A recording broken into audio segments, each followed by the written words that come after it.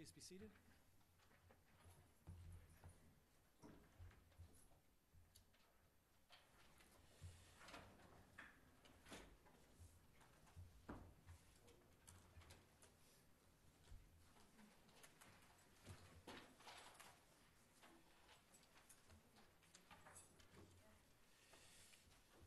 Welcome to the regular meeting of council for Monday, November 9th. And you can see we have, when the rest of the council is caught up with Councillor Alberni, we have new toys. I'm assuming if it's green, then it's working. You can't shut it off so I can mumble. No, you can't. You're right. For this evening. Okay. Thank you. Councillors, are there any late items? City Clerk, is there any late items? Yes, Mr. Mayor, 3 late items have been distributed. They will be on your agenda as items F3.1, F3.2, and F3.3. Okay, thank you. Then a motion to approve the agenda as amended would be in order. So moved, Mr. Mayor. I'll second that, Mr. Mayor. All in favor? Carried. And we have the minutes, special meeting held at 5:30 and a regular council meeting held at 7 p.m. on October 26th. A motion to adopt those minutes would be in order. I'll make the motion, Mr. Mayor. Second, Mr. Mayor. All those in favor? Carried. Thank you. This brings us to the public input period. It's an opportunity for the public to address council on topics of relevance to City Council. Maximum of 4 speakers for no more than 3 minutes each to be accommodated. Is there anybody wishing? Mr. Cole, your hand went up first. Please.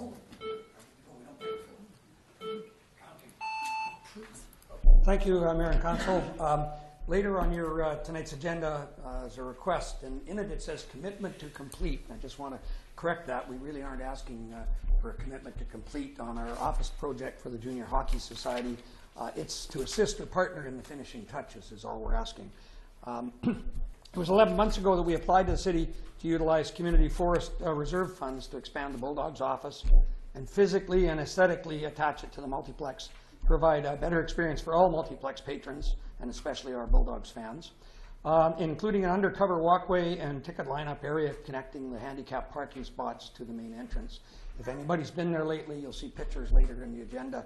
It's absolutely fantastic aesthetically what we've accomplished there on the front of that building. We took that little bump that was there and turned it into a flowing front of the building. We're only days away from completing the exterior and lockup. The Bulldogs are on an 18 away game stint starting after next Sunday, and we hope to be finishing and moving into that office in early December.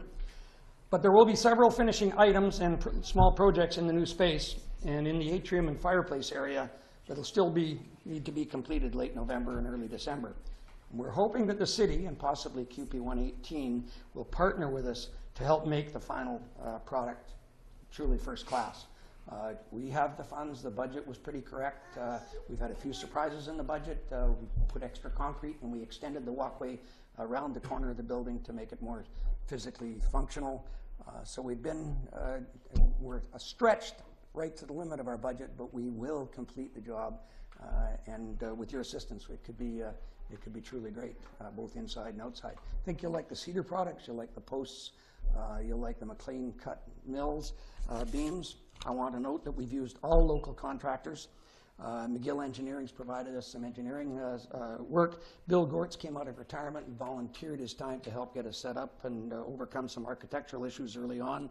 1 minute, Mr. Cole. Yep. We revised the layout, especially of the rafters and stuff, to make them more functional.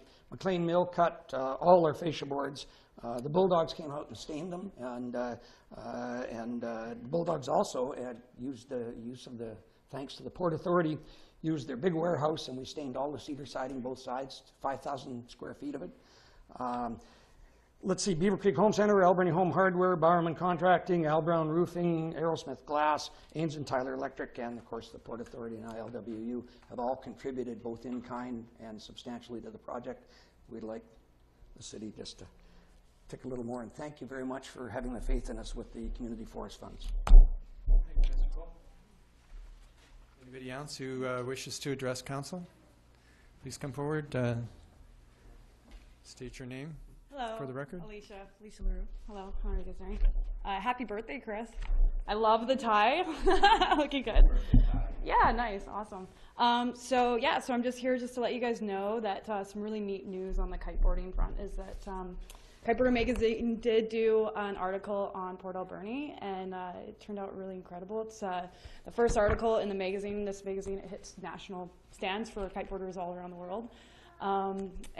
So that's pretty much it. I don't really need to talk for 2 more minutes.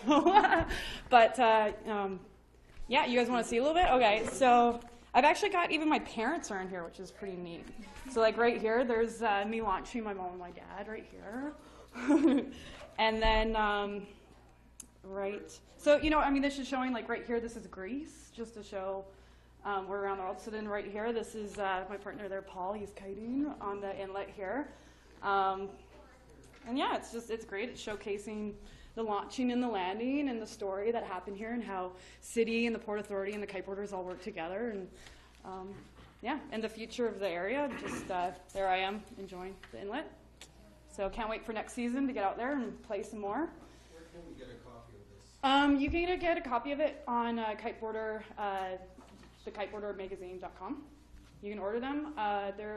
They have them distributed all around the world through different kiteboarding schools and kiteboarding stores. So at this point, we don't have a school or a store, so you'll have to order it online. But yeah, feel free if you want to take this, and I'll get it back from you.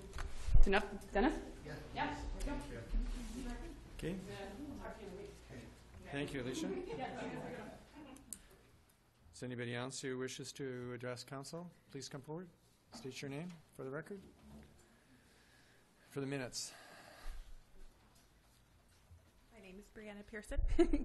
I don't really have anything prepared, and I don't know if this is the time to talk about it, but just regarding the marijuana dispensary, I just think it's really interesting. In a town of 17,000 people, we have 13 liquor stores, and I think it's very clear that alcohol has caused a lot of problems in Port Alberni.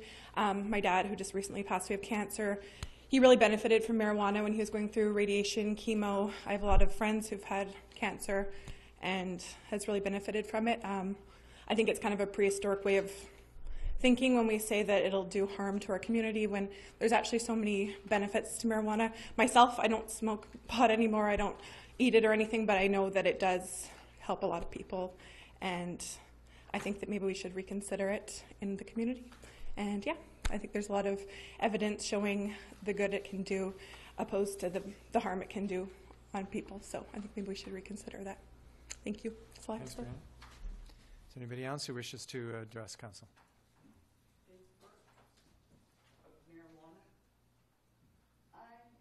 Living proof of 2 aneurysms, and if it wasn't for marijuana, I'd be taking, and I brought it with me, to get rid of my headaches that I have every day. I'm chawing down extra strength Tylenol. I don't want that anymore, where if I eat a marijuana cookie, it takes my headache away. I don't think you should shut it down. It's a good thing. It's not a bad thing. Thanks. Thanks, Faith. All right, that's our 4 presenters.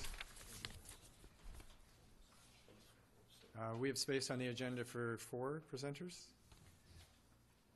Yes, sorry, we've had 4. Thank you. City Clerk, there are no delegations? Thank you. Did you have something prepared for me? I gave it to you. Did you? Maybe I left it in the... Thank you.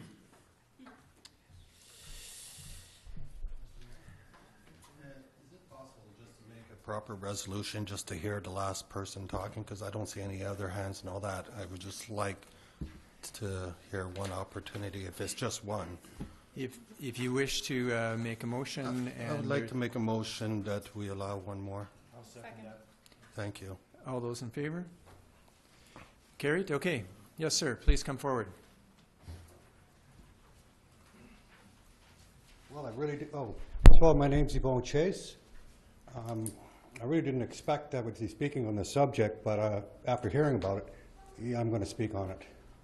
My mother died from advanced Parkinson's disease. It's a very terrible disease. She had it for 25 years. In the end, none of the medications would work. I would have to go underground to find low-grade pot to make articles for her to eat. And in the end, it was the only thing that worked for her Parkinson's.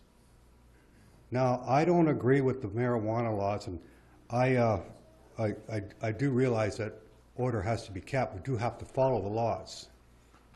But I suggest you take a really good look around you and see what's going on by not allowing that store. 85-year-old woman, nothing else works for her except the pot. You really got to give your head a shake. Thank you. Okay, thank you.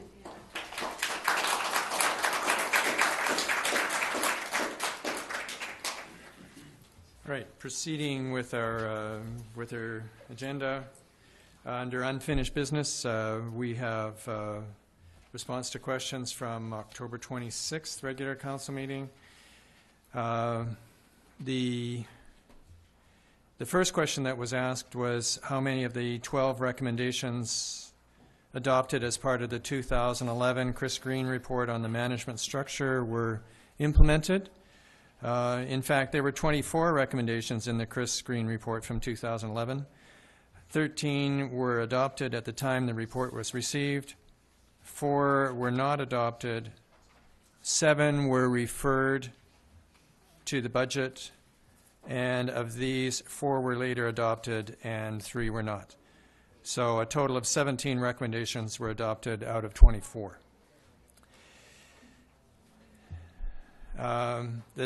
The next question was 2 recommendations were pending the review. Was this done? Recommendation 24 was that a JE plan review be undertaken, and it was. Recommendations related to exempt staff salary structure were initially on hold until after completion of the recommended review and were implemented after review was completed. And the third question that was asked, are annual and semi-annual performance evaluations done? And the answer to that is no. Formal performance evaluations are done during probationary period, and subsequent performance reviews as seen needed by the individual supervisor. And the last question that was asked was, when will the public have access to the new management structure review report?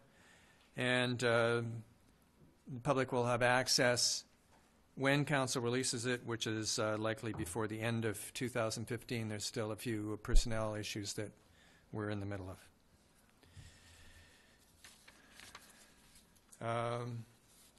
Staff reports.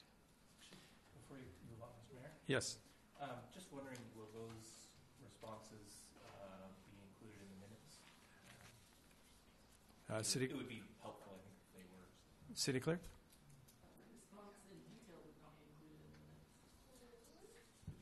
But the fact that we've responded to them will be? Okay, thank you. Councillor Minions? Is there anywhere that a full breakdown of the response will actually be able to be found for people who aren't here? Specifically the person who asked the question, who I don't think is here? Yeah, he's here. Oh, well, there you are back there. I'm just wondering if it will form part of the record anywhere, because I think it might be part of the process that people want to actually be able to find the answers down the road. Mr. President, the Chris Green report is available on the city's website, and the first 2 pages of the report are a synopsis of the 24 recommendations, and there is a column to the right of each of the recommendations indicating council's direction, whether it was adopted, referred, or not adopted. So to the extent that it was done in 2011, those outcomes are listed. With respect to the 7 referred items, it doesn't indicate whether they were finally adopted or not adopted, and as the mayor indicated, 4 were adopted and 3 were not. I was speaking more to the new format that we have with answering questions at the beginning of council meetings and wondering if those records will be available to the public beyond them just listening to a council meeting anywhere. So at this time, no. We don't have a Okay, process thank you. for that at this point because we don't include a lot of verbatim. We only include directions in our minutes. We don't include discussions. So at this point, that would not be part of the minutes. Maybe in the agenda going forward. Okay, thank you. Okay. Mr. Mayor, may I could just comment that we are moving towards our council meetings being taped and available on the internet, and so you'll be able to listen to every word that's said forever once those are on the internet, and so that would constitute verbatim minutes of every word spoken. Thank you. Councillor Sobey, you had a question? No, it's just to address the issue that if somebody's asking a question, I feel like the answer should be including in the minutes for anybody to view and see, including with our website. So if the city manager is telling me that we're unable to do that at this time, because when it comes to social media, not everybody's on social media, and I would hate for another person to have to come forward and ask the same questions again when it's already on the website. So if there's any way we could look into adding that question, even scan a piece of paper with your answers, and then it'd be suffice. But I'll leave that to the city manager to figure that one out. Okay. Thank you. Thank you. Then let's move on to staff reports. Accounts. Councillor Washington, do you want to make that motion? Thank you, Mr. Mayor. I move that the certification of the Director of Finance dated November 9, 2015 be received in checks numbering 132914 to 133072 inclusive, in payment of accounts totaling $672,740.08 be approved. I'll second that motion, Mr. Mayor. Any discussion? All those in favor? Carried. Harbor Key lease for Unit 16. Councillor Minions, do you want to make that motion?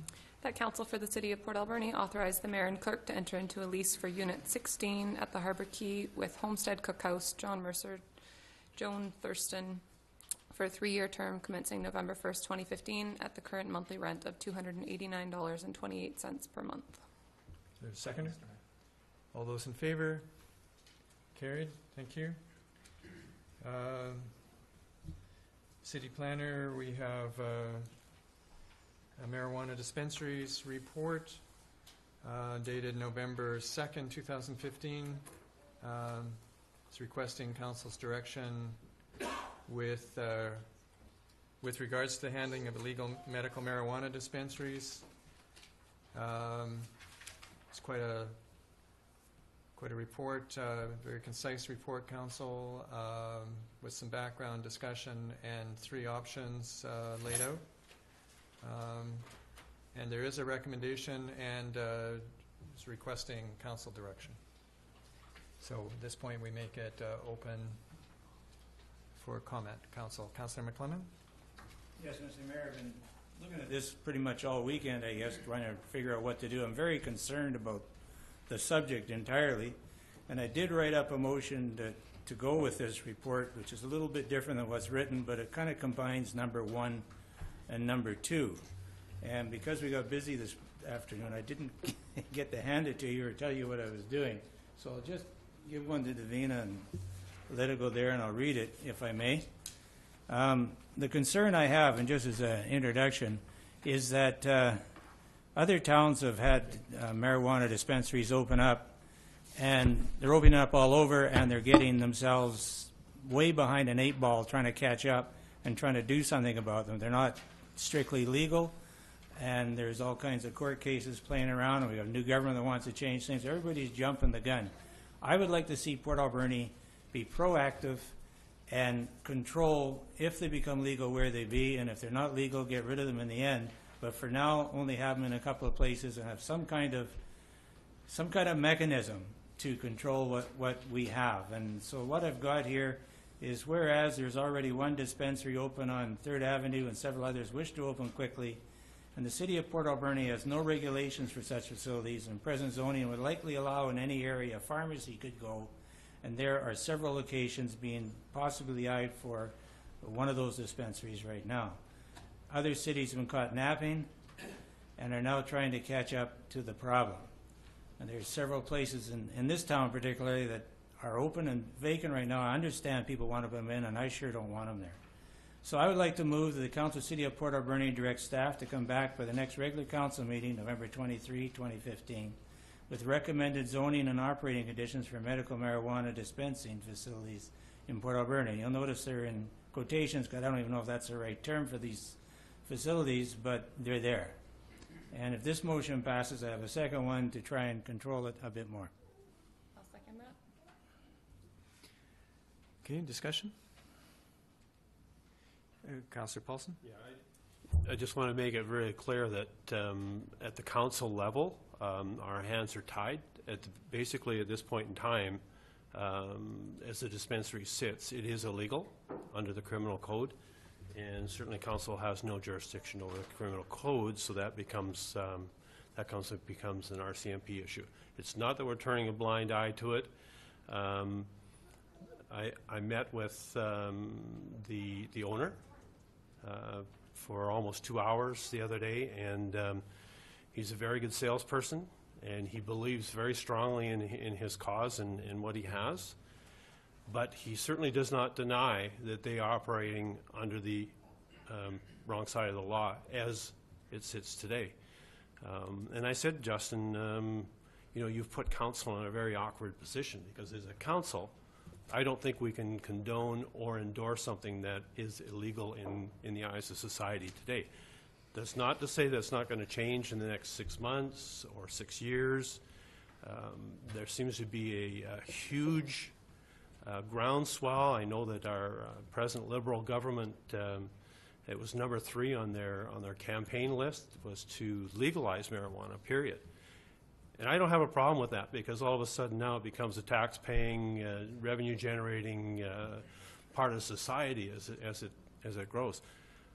I do not believe that that's going to happen overnight, and I think a lot of people are jumping the gun. And one of the questions that I asked the owner is, I said, Justin, I think you're ahead of yourself. I think your time would be better spent lobbying the provincial and federal governments for your cause to make sure that you're regulated, the fringe operators don't show up. We know there's people out there that are probably going to take advantage of this, and it's not the people that we want to deal with. I will say that the gentleman that I met with is very articulate. I believe that he's a good businessman, and he believes very strongly in his cause. But at this point in time, it is illegal. I just don't know what to say or what to do about it. This precludes my personal experience with it. I smoked it. I inhaled. Yes, I did. But those were my younger days, and certainly it didn't turn out to be the thing for me. But having said that, we're in a really, really awkward position here as a council at the municipal level. I talked to both our MLA and our MP about it, and their eyes kind of glassed over, and they said they would get back to me. This is over 2 weeks ago. Haven't heard a word from them. And I won't get into the provincial and federal politics of it, well, yeah, it's, yeah.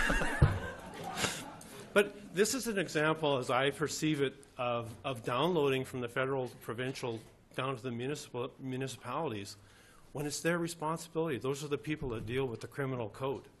And, quite frankly, it makes me angry that the senior levels of government do that to municipalities. And it's not just this issue. I will tell you that I talked to my physician. I had a doctor's appointment 2 Thursdays ago. It's general consensus in Port Alberni amongst physicians, virtually all of them, that they do not prescribe medical marijuana in Port Alberni. This is our physicians. So that may be word upon themselves, and you can talk about conspiracies with Pfizer and big drug companies. So it's not that we've taken this really lightly, but we're really between a rock and a hard place, and I just don't know. I think, you know, if there's a lack of will to carry out from the policing issue, I totally agree with where Councillor McClellan is coming from, that we as a council need to put into, I think, into our zoning and stuff to make sure that, first of all, I don't think they should be across the street from a school, you know, those sorts of things that help protect us as a community. So I will tell you that I'm torn. I've seen the negative side of cannabis. I have a friend that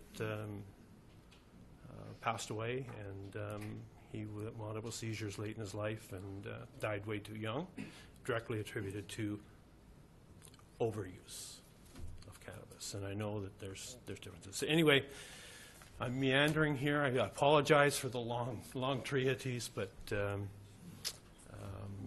yeah, I have mixed feelings. Yeah. Okay, thank you. Councillor Alberni? Thank you, Mr. Mayor.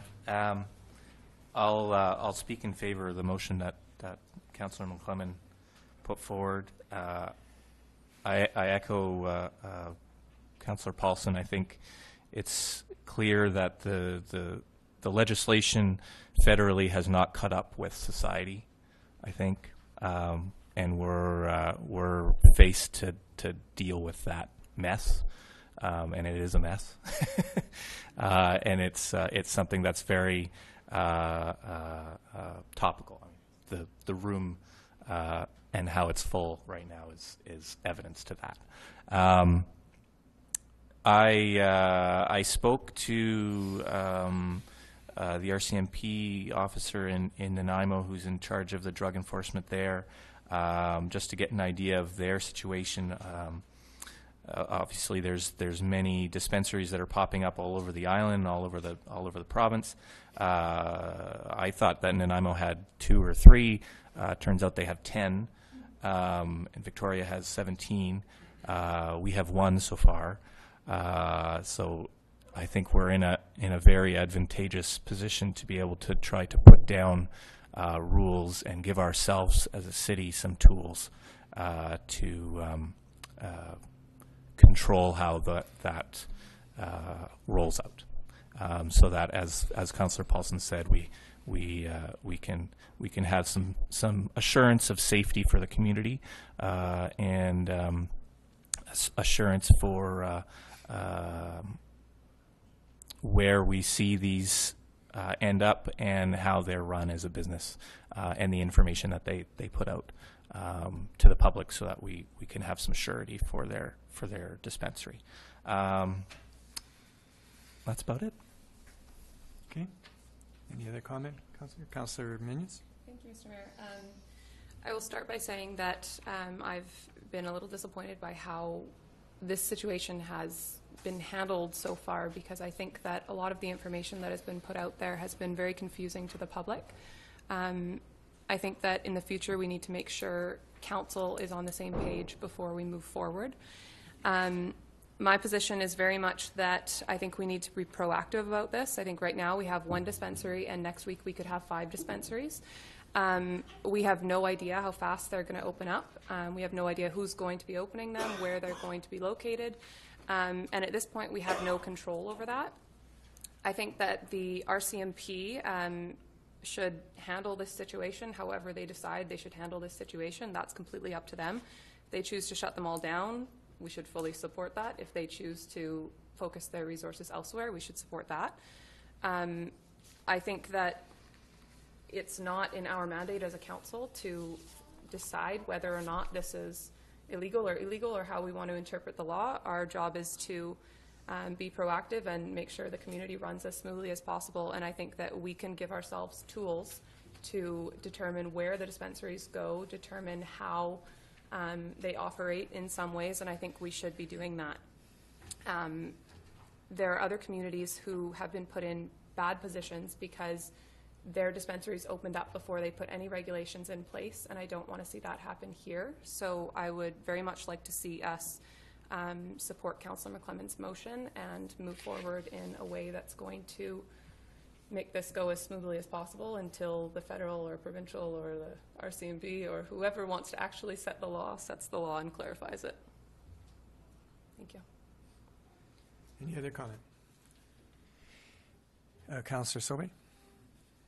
So, I've been at this for 2 weeks, doing all my research, and unfortunately, I'm not going to support this motion that's tabled right now because it actually endorses the fact that we're letting this dispensary operating illegally at this time. I disagree at a point as for the RCMP. I'm not going to get into the argument about the side effects, long-term effects, or the very good use of medical marijuana because I've seen both sides. In 27 years of my service, unfortunately, I only see the bad side of it. But the thing is, I was given advice from a good friend saying you were voted on council, not because you were a cop, but because you're going to represent the people, so I have to listen to the people. And I've listened to the people. I've spent my whole last 2 weeks doing so. And I do have a few concerns that I want to bring up to council. Number one, simple fact is we don't dictate the RCMP at the federal level what to do or not to do. We can't tell them or whatever, but we could tell them to the fact that we're concerned for the health and safety of our community. When I made an oath to this office, I made sure that I follow certain ethics, that I would protect the community, and that I would listen to the community. Now, the fact is, regulation. You're asking for the city to certain regulation of an illegal activity that's in place. I hate the word illegal because some of us, a lot of us, support the fact for medical marijuana and so forth, and it's been documented. Even Health Canada even endorsed it in a way that we have these so-called legal federal dispensaries that they send it in the mail and so forth. What we have now and been largely affected in this province is many of them just opening up, being compassionate clubs or being dispensaries, if you want to call them. Both of them are illegal. It's simple as it's black and white. It's what position is council on behalf of the city is willing to take. Well, I, for one, will not endorse anything that's known to me as being illegal. That's my code of ethics. Number two, regulations.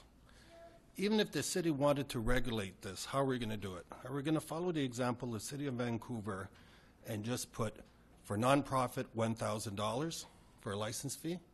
For profit, put $30,000, so prevent from those who can't afford it, defeats the purpose.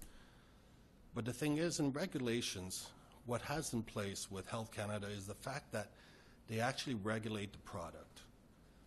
I want to make sure what's going out there in this community, when it's legal, that the product would be safe and proper, secured for our community. I'm thinking about the children. When Mr. Bertrand was here last week and actually showed me how it was done legally and so forth, and showed me the bottle pill with the child-resistant thing, I think that's great. And I think it'll benefit a lot of people that are suffering from certain symptoms that they find marijuana helps them. Even if the practitioners in this town don't endorse it, but if it helps them, so be it. What you do in your own home is your own business. But the thing is, when it starts affecting outside your house, then it becomes city business. Now, am I endorsing the use of marijuana for medical purpose? No. I've been a cop when I used to arrest people for one joint and spend 4 hours writing reports and then going to court on my days off, costing taxpayers an amount of money. It was totally ridiculous. I support the fact that we regulate medical marijuana, but I don't want to put the cart before the horse. This needs to be properly regulated, and it has to come at the federal level, and also the Food and Drug Agency has to be able to monitor this and all that. Now, if you want to talk about our local and why I'm not supporting the motion of Councillor McLennan, that I feel we should go with the option A given that, but I'll mention the motion after. And it's similar to yours, Councillor Minions, but the fact is I still don't want to endorse the fact that we have an illegal activity in our town because it's, for me, it's against my code of ethics. I visited and I had the opportunity to speak with Mr. Liu's mother, which is a great woman, and she, well, she told me she was his mother, so, but showed me the place and everything, and it was great. I had a lot of questions, but, you know, I think she took, you know, Dennis, the old cop, and all that, always be against it. Nobody knows me. Nobody knows me. I don't have this cop ethics that I have throughout my life. I'm a human being just like everybody else, and I know what's good for the community and what's bad, and that's why I got elected. But I'm telling you, I was somewhat disappointed with the dispensary in town. And I'll get to my point, Mr. Mayor, make this fast. It's the way people are going there. And first of all, I find the medical dispensary wording for the business that's in town or other cities, which I haven't visited, but I visited the one in town, to be a bit of a, let's say, of a foggy situation where it's misleading. To the fact that anybody could go in there, produce some ID, and we have a copy of a code of conduct, which I totally respect. It shows the impairments and how it affects with blood pressure. And it also states it did its due diligence by saying that it's against the law to possess. Where's the product coming from? I've heard rumors that he's prepared to say where the product is coming from. But the thing is, I'm getting back to the fact, wherever it's coming from, it's illegal. Because no federal agency like the one in Nanaimo that's recognized by Health Canada is allowed to dispense marijuana, especially in that certain amount, anything over, on your person, 150 grams. But it all comes down to health and safety. And what I have, somebody actually going in there, mentioning a disease, which was a blood disorder disease, that was not on the list of this document, which is staff is trained to fill out before you become a member. And there's no prescription for this disease. And I don't want to say the disease because I don't want to point out the person that actually went out and spoke to me and had very big concerns. And this is a marijuana user and so forth, but his concern was, where is this coming from? My concerns is, again, safety and well-being. I show here a picture, and I'll show you real fast and pass it on. This is one of the products that was actually sold, and he did not have a practitioner's letter of support, prescription, or nothing. As long as you're over 19 years of age and show ID. Now, I don't know if this was just a badly trained employee, or was it the regular regulations in the store. But he was able to obtain this product, an eighth, I believe, and to the point that all he had to show is ID. Now, if Mr. Mayor, if you could show the picture, it shows it's pretty much in a Glad bag, Ziploc, unprotected, and I guess the brand that he took was Green Crack. So all you have on is a sticker that says the name of the company and Green Crack. And it has no warnings about side effects. It has no warnings about the THC levels, which is another 5-hour talk, which I'm not going to get into because I don't want to bother you, but it's actually tested through Health Canada to deal with this matter. But it has nothing of those warnings. So I do question the practices of the business in town and how they're dealing with it. I'm glad they brought more people into town, but what kind of message are we trying to endorse? To me, it all comes down to public safety and health, and this is why I can't accept this motion to continue allowing this and let the RCMP do their own discretion. I'd rather have a ministry involved that will monitor, check the quality of the product that's been given to our residents. no different than any meat at a butcher shop that's being inspected by a federal agency, that we know what we're dealing with. Thank you, Mr. Mayor and Council. Thank you. Councillor McClellan? Yeah, thank you very much. I happen to agree, I guess, with most of what's been said here. The only reason I presented this motion is at the UBCM, the City of Vancouver came and asked the rest of the cities to support them in asking the federal and provincial government to do something, get off their duff, and control this properly, make it legal, illegal, and put some controls on it. They're in a situation with, I don't know how many hundred or whatever dispensaries. I guess they were first, probably because of their size and population makeup. And they're popping up all over, and they don't know what to do, so they asked for help and set them up. And a lot of us went to the mic and suggested they just try and zone it. We got no control. We can't, as a city, say this is medically good, medically bad. We can't do that. We can't even say it's for or against the criminal code. That's the RCMP's job. And if they shut them down, then we don't got to worry about it. If they don't shut them down, then we do have to worry about it. And right now in Port Alberni, there's at least 3 buildings open, ready to be filled, that are close to schools.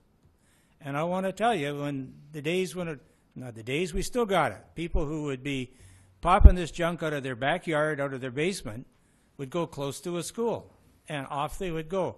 If there's some way we can stop that happening through the only power we have is zoning, that's what I would like to see, and that's what this is about. And that's all. I think we debated it forever, and I'm sure everyone's got an opinion, so. Councillor Alberni? Thank you. Just a few points, I guess, in response to Councillor Sauvé. I mean, I think, again, there's no argument that it is illegal, and the RCMP are the only ones that can take care of it in a legal manner. That said, you know, we have to be open and frank about what the operation is. I certainly support medicinal marijuana, and I don't much care about recreational marijuana. But I think if we're open with ourselves, we know that We Medical is really just selling recreational marijuana to the community, and frankly, I don't care. That's fine. It's all illegal anyway, so it's neither here nor there. The issue is one of whether the community has the tools to deal with it or not. The RCMP will do as they can and as they will. And if, as Councillor McClellan said, they come by and shut the place down for whatever reason they deem fit, that's fine under the law that we have now. We got a late letter on the agenda from the neighboring business, Flandangles, which I'm very glad to see, because it's a shame it's not on the full agenda, because it would be great for the public to see it now. But the last line is, in closing, it appears that all of my fears were misplaced about the dispensary. That's from Mr. Washington from Flandangles. So there's, or sorry, Miss Washington. Sorry, Dan. But that's so that's, I think, an indication that there are a lot of worries in the community, and well-founded worries. But in the end, even after just a week or two of being open, many of those worries disappear. So that's something I think that's important to note. I'd also like to bring out the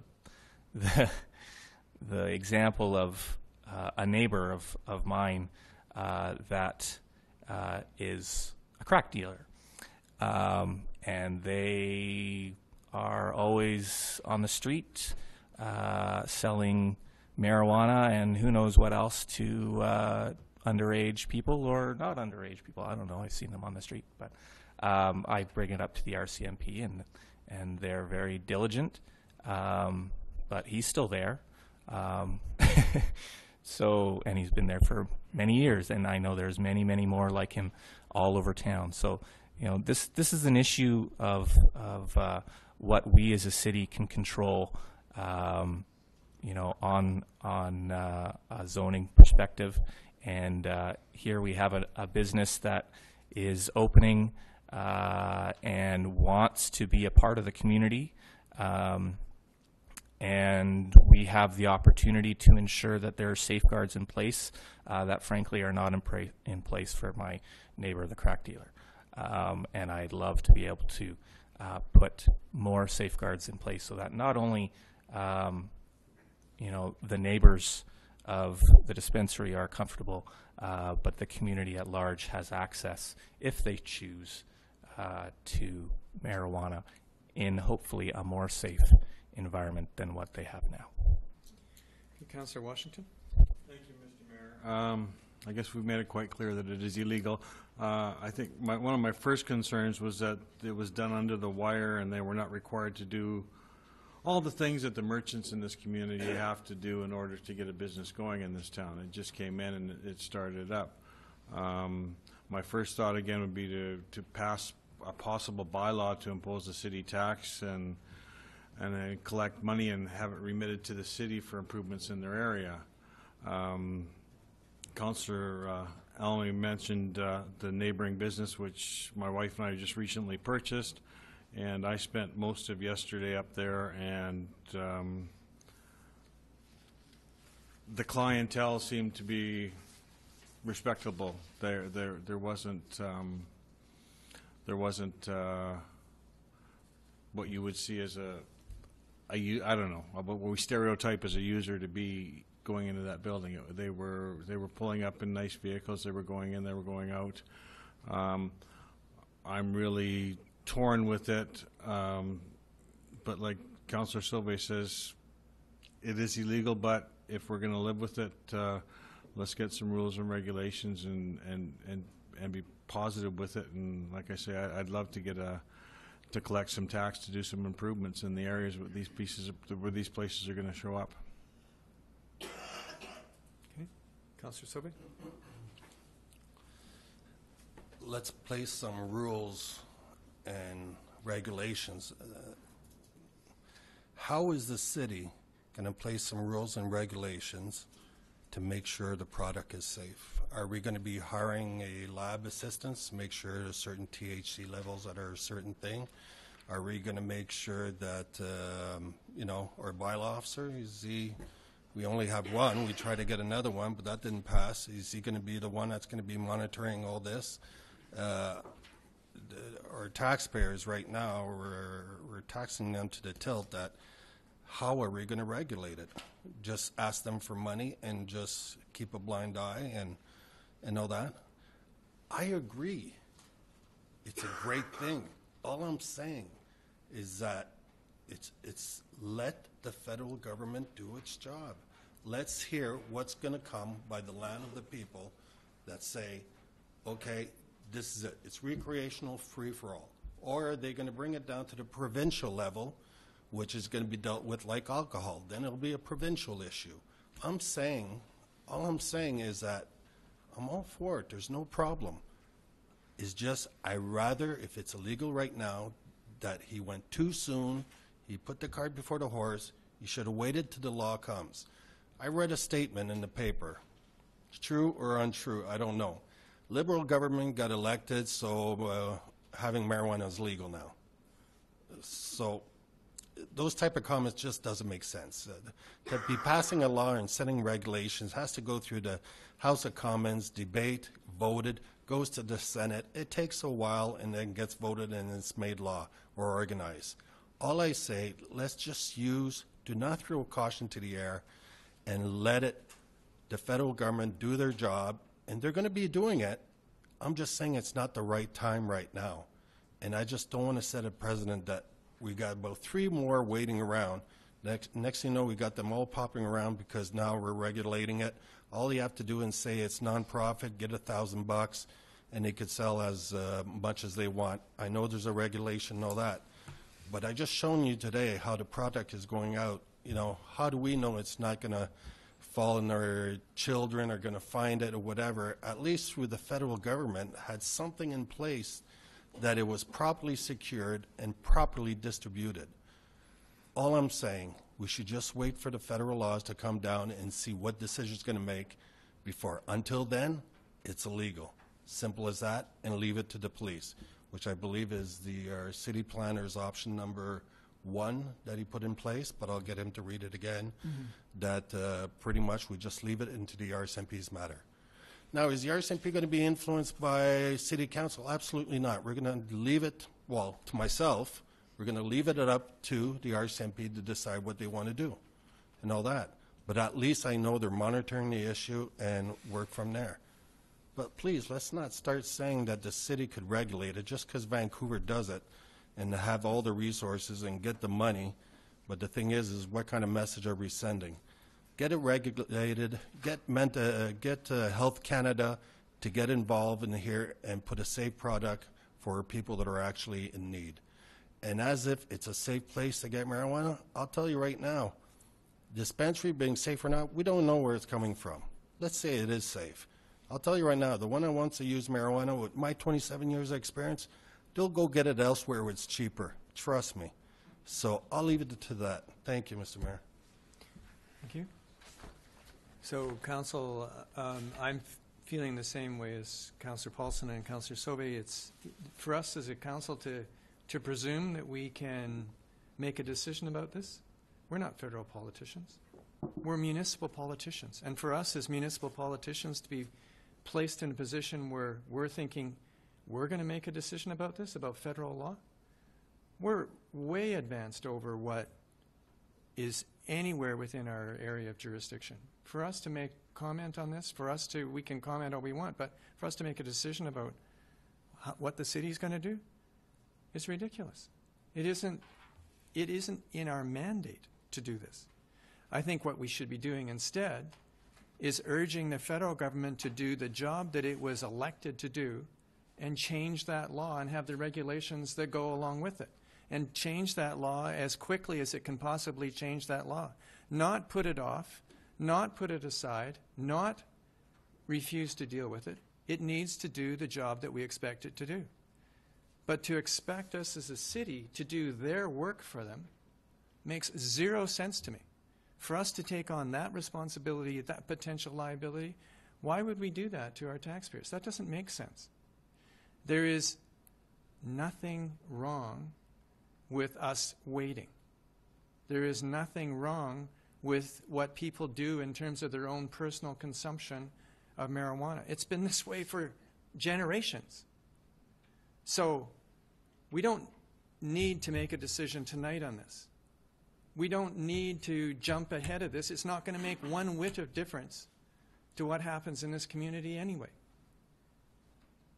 So for people to expect us, or for us to expect us to make a decision about this when it's totally outside of our area of responsibility, totally outside of our mandate, is completely wrong-headed. We're taking on authority that we don't have. Why would we do that? We've got enough other things to worry about. If Vancouver chooses to do that, Vancouver can choose to do that. If Nanaimo chooses to do something, Nanaimo can do that. But for us as a council to take on this makes no sense to me. It doesn't bring anything to us. We need to have a proper discussion as a city once the laws have changed. We need to have a proper discussion with the citizens of the city of Port Alberni. Where do you want to see it? How do you want to see it regulated? How do you want to see the zones? How should we be responding to this? So that's not to say we approve, disapprove, none of that kind of stuff. It's not in our mandate. It doesn't make sense for us to take it on. There are things that make sense for us. Roads, water, sewer. Marijuana? That's not it. That's not for us. That's for a different level of government. And for those senior levels of government to expect that the municipalities are going to somehow solve their problems for them, well, that's like all the other things that they download on us. So that's not fair to expect us to do that. And frankly, it's not fair for the citizens of Port Alberni to expect us to make that decision. That isn't our responsibility. It is a federal responsibility right now. And until they turn it on to somebody else, it still remains their responsibility. So we should be expecting our federal representatives to make decisions about this as soon as possible. And I know that that is one of the items that is on the agenda for the new Minister of Justice to be paying attention to as soon as possible. Let her do her job. Let her do her work. We don't need to do her work for her. We can comment when we have the opportunity. But we don't need to do her work for her. Let her do it. Let her change the law. Let her bring on the regulations that go with it. If it's something new, Councillor Minions, great. Yes, it is. I would just like to say that I feel zoning is a part of our mandate.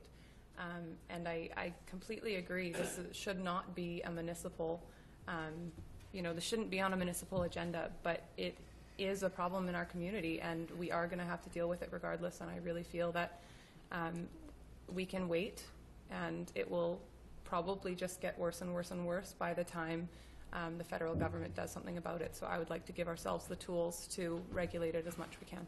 Thank you. Councillor Soy. Question is to Councillor Minions. I totally agree with you about regulating zoning and so forth, but my question to you is that do we do that while it's still illegal or when it's preparing for the legal stage? I say we do it today because, a year from now when it's legal, or 5 years from now, or 10 years from now, we will have lost control of the problem. We need to deal with it before it gets worse and not do nothing and ignore it. That would be my answer. All right, so on the motion that the Council for the City of Port Alberni direct staff to come back by the next regular council meeting with recommended zoning and operating conditions for medical marijuana dispensing facilities in Port Alberni. Is that correct? Yes, that's best I could word it. And you'll notice medical marijuana dispensing is in quotations. I don't even think it's a proper word, but that's another story. Okay. And depending on how the motion turns out, Mr. Mayor, I got a second motion. Okay, so on the motion, So has it been seconded? it has been seconded. Just a question to City Clerk. With regards to an amendment, I would like to have legal opinion on this as well. Well, why don't we get In the motion. Let's, Mr. Mayor, a motion to table would supersede. It would need to be seconded. If I understand the amendment correctly, it would be to get a legal opinion in advance of the decision? As part of the report. Oh, as part of the decision. Yes. I see. Okay. That would be perhaps most easily handled by a subsequent motion. yes, I would think so. And on this motion, Mr. Mayor, I would like if we could have the vote recorded, please. Okay, on the motion, all those in favor of the motion? Oh, Ask each councillor individually how they vote. You're right, thank you. On the motion, Councillor McClellan? Pro. Councillor Sobey? against? Councillor Paulson? In favor. Councillor Minions? In favor. Councillor Alamani? In favor. Councillor Washington? In favor. And I'm against. And the motion passes. Okay, Councillor McClellan? I'd like to make a second motion, Mr. Mayor, to move the staff work with local businesses in the RCMP to come up with conditions on locations. The conditions could include off-hour security, product safety disclosure posted, age requirement to enter, suggest 19, but we don't have that authority, but it's good to put it in. Standalone dispensaries only, no coffee shop or other combination, and I think that's an important one. Must keep records of all suppliers and be prepared to give to the RCMP when they're asked. Okay, is there a seconder? Thank you. And my idea of this is, it is what you were saying, Mr. Mayor, it's outside of our jurisdiction, but it does give us a reason to ask the RCMP to go in and shut a particular one down. The other towns where these have cropped up, and the RCMP and the local police, whichever they have haven't got the time or ability to keep closing them down. But if there's somewhere the city is working on it specifically against, that might help. That's my only hope. And I don't want to be behind the 8 ball like the other towns are. Maybe we'll get ahead of one once, not often likely, but it was a try. Councillor Sobey?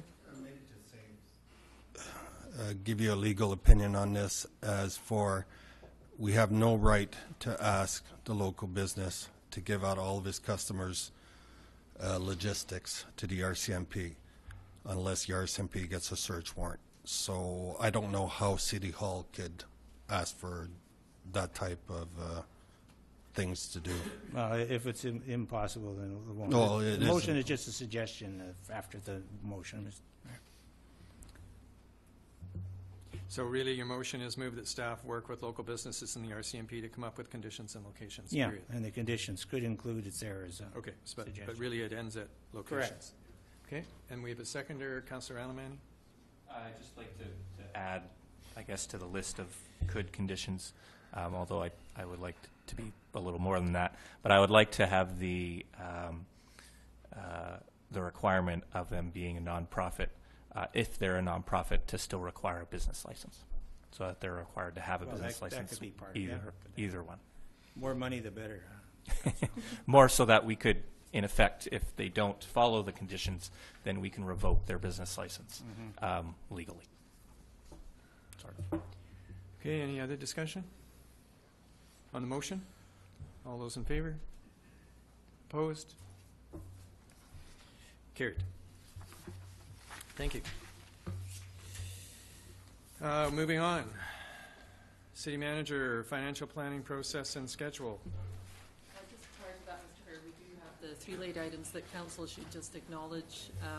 Items 3.1, 3.2, and 3.3 from Chris Washington, J.P. Penny, and P. Bulwer. Sorry, there was a bit of noise. I can hear you. Thank you. Council could just entertain a motion to receive those, Mr. Mayor. I move we receive them, Mr. Mayor, the 3 letters. All those in favor? Carried. Thank you. City manager, financial planning process and schedule. Thank you, Mr. Mayor. Is there a report provided from staff with respect to the upcoming financial planning process, requesting direction from council with regard to how you would like that process to look? As council is aware, the community charter requires council to adopt an annual financial plan bylaw in advance of our property tax bylaw, and it also requires that we undertake a process of public consultation regarding the financial plan before it's adopted. In the report, I have outlined for council what was undertaken in the prior year, 2015, with regard to the public input process, and also provided a calendar that would show how that would unveil, if you like, with the beginning being the first draft of the financial plan being received by council at the December 14th regular meeting. Staff are currently already working on a draft financial plan, and we believe it can be ready for council and the public to see on the December 14th regular meeting. That would be followed by a series of presentations by both the city departments and by agencies that receive significant funding from the city. Those would occur in mid-January or early to mid-January. Financial plan presentation, an overall presentation by the mayor and by the city manager with information available to the public would be hosted in late January. The city would post information with regard to the financial plan on both our Facebook page and website, as well as host a public input survey with regard to the financial plan as part of the input process. We propose to receive all of the public input by early February and have council discuss and provide direction to staff with regard to that input. Give direction to staff for changes to be made to the financial plan by mid-March, with the introduction of the financial plan in late March for bylaw purposes, and adoption in early April. which provides us the required time frame to adopt the plan in advance of our tax rate bylaw. Also attached to that report, Mr. Mayor, is something that Council had requested that we undertake for 2016's process, and that was a more reader-friendly version to complement the standard worksheet document for the budget. And what's attached is only a small portion, but it's attached for input from Council on the format, and that we have included only the one department, RCMP, included in the format that we would propose to include for all departments, of course, as part of the draft plan. And we would very much like input from Council on how that could be improved, things that are missing, things that you would like to see changed with regard to that, and it's still very much open to be amended in advance of preparing that plan. So I would be pleased to answer any questions from Council, and pleased to receive any direction from Council about how you would like the financial planning process to move forward in 2016. Okay, Councillor McClellan. She had her hand up like this. Oh, I could see your hand, but I could see yours first, so I'll let her go first. Councillor Minions. Thank you, Mr. Mayor. Thank you for this updated format of the budget. I think it looks very good. One thing that I would like to see added to it are the previous year's budget and actual. So I think that that's something that, at least for me, has always been challenging to compare. In order to compare what we spent versus what we budgeted in each, category, you have to look at two separate, 60-page documents. So I think it would be helpful to show, were we over or under budget on this same document. But I think this looks fantastic, and it will be a huge improvement, just as, an addition to what we're already putting out. In addition to that, and more on track of the schedule, I think it would be very helpful to have maybe the council meeting before we get the draft financial plan, the first draft, and I'm not sure what the date on that is, but whatever the council meeting is before, if we could have a report on last year's budget items and where they're at, and if they've been completed, if they're still outstanding, where we're at. And essentially what I'm looking for is the items that were on the spreadsheet, so the additional things that we voted to implement. What's done, what's not, and if it's not, then where are we at and when can we expect it to be done? So I don't know if that's something we could add to that schedule to get an update on those things. And then on the actual draft financial plan, same as kind of I mentioned with the updated format, maybe we could add where we always show the current years or the previous years actual dollars spent. We could maybe add another column that shows what the budget was to put that into context of whether it was over or under for every line. I'd imagine that information is easily available, but again, I think it would be really helpful for people to see if we are going over or under and on what costs without having to compare the two documents. It would also be useful because sometimes the money that's spent is not necessarily spent, and I'm sure it happens rarely, but it might not necessarily be spent in that particular year, but is maybe spent in a subsequent year. So that could be good information to have as well. Like where the money is right now. Yeah. That's the comment I was going to make. So. I think it's sort of just a little bit of a refinement or addition to what much. you're asking for. Yeah. Mr. Mayor, we can certainly do our best. Some challenges that occurred to me immediately are the actual number for 2015 will not be available until well into the process, probably until after we've adopted our 2016 budget. An estimate of what we think we're going to spend could be provided, I suspect. But the actual number, as for the audited financial statement, would not be available at the time we're doing our budget planning. But certainly we can show the budget for the prior year and perhaps an estimate of what we think the actual amount is likely to be. I think that would be fine. An estimate is a great start, and then when the actual numbers are available, maybe we could update that document, just so that our financial plan shows what we spent versus what we budgeted for. There might also be places where some money has been spent that maybe we have record of. So if there's an ability to say this amount of money has been spent on the item, and there's an estimate on the total. Now we're really getting into the nitty gritty, but Mr. Mayor, my understanding was it should be a simpler, more reader-friendly version. And so the more columns that we add and the more detail that we add, the less simple and reader-friendly it becomes. But I'm open to your direction, of course. Just be forewarned that you're going to be asked these questions anyway, so you just look for it. And we're completely happy to answer the detailed questions when they arise. Okay. Are there any other comments? So, Councillor Washington, are you prepared to make that motion? Mayor, the Council for the City of Port Alberni directs staff to implement a 5-year financial plan development process for 2016, generally as outlined in the city manager's memo to council dated November 9, 2015. Seconder? Second, Mr. Mayor. All those in favor? Carried. Does that help you, City Manager? Yes, thank you. Clear as mud? Okay. Current status report is available. We've looked at it. It's, I think, a 3-page report. Well, first off, before we talk about it, Councillor Paulson, do you want to make the motion to receive that? That the current status report be received. Is there a seconder?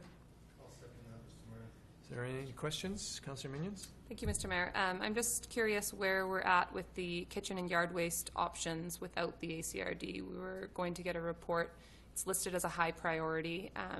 I think it's from August. Maybe I might be wrong on that, but just curious where we're at with that report.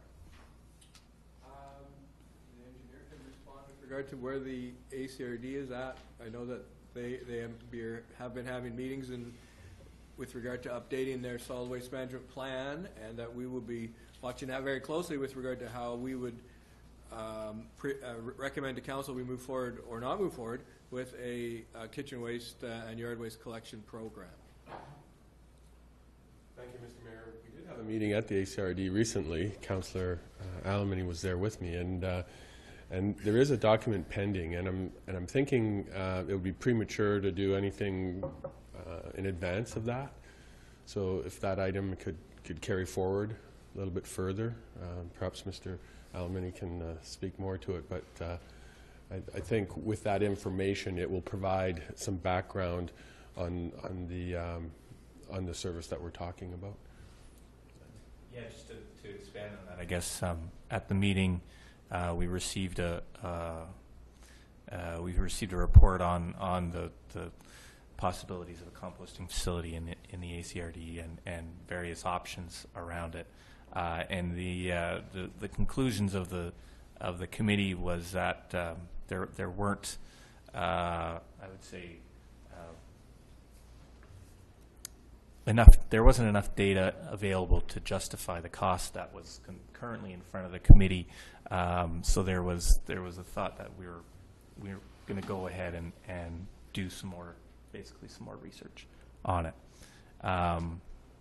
There is a lot of questions that are still unanswered, and the author of the report, I think, was not comfortable yet recommending a way forward at this time. Yeah. Okay, thank you. Yeah, fair enough. Anything else, Council? Just point out, councillors, that item 29, for example, says it's not a strategic priority, report on the use and potential regulation of drones. So there is an attempt to try and get direction to staff, ensure that it fits within our strategic priorities, so that's why that particular comment is there. We want to try and make sure that whatever we choose to do reinforces what our strategic plan is. And if there is nothing in that green box, it's because it's not clear as to how it fits within the strategic plan. Okay, so then on the motion to receive it, unless there's other points, all those in favor? Carried. Thank you.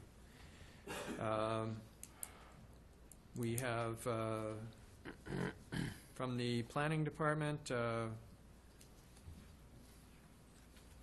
Mr. Smith, welcome. Thank you, Mr. Mayor. Majority of items are coming before council on this agenda, but I'd be certainly pleased to answer any questions that council may have. Council, any questions? No, it looks good. We got it up from last year. So. Certainly the number of development applications are quite a bit ahead of where we were last year, yes.